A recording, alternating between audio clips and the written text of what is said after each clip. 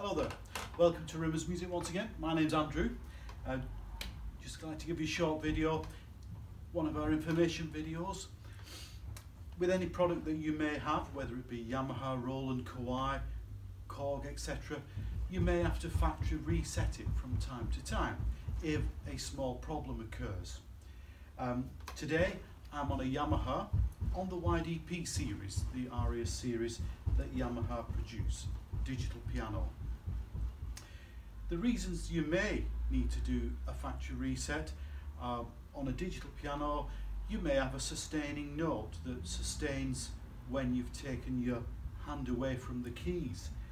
You may have a note that's a bit louder than the others.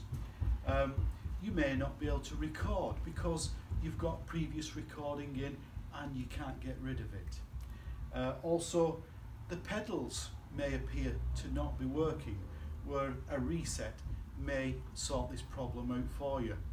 Remember though, on more complex instruments, arranger style keyboards with memories on and style memories where you can store your own favourite settings, when you do a factory reset, it will take it back to as it came out of the factory. So you would lose any data that you have stored in the instrument.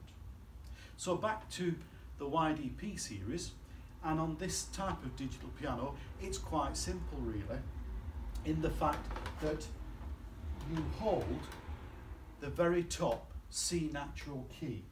It's the very last key on the right hand side, and you hold it down in position whilst you then switch on. Holding the key down, the process will occur, and on this model the record lights and the player lights on the left hand side of the fascia will flash for about 2 or 3 seconds, and when they've stopped flashing, that tells me that the factory reset has taken place. So just to recap, you hold the very top right hand key down, whilst holding it down, switch the instrument on. Keep it held down for 2 or 3 seconds. On this Ydp, the lights will flash of the recorded play to tell me that that process is taken place, and when they've stopped, then it's factory reset and everything is back to normal, and you can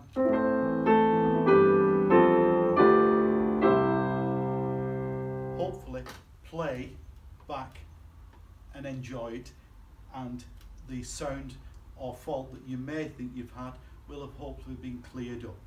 As I say, it won't work for everything, but a factory reset is something that you as an end user can do straight away to see if your problem can be rectified. Other than that, you would have to call a main dealer or an engineer to come and look at your instrument. Hopefully this has been of help to you. Thanks very much for watching. Have a great day.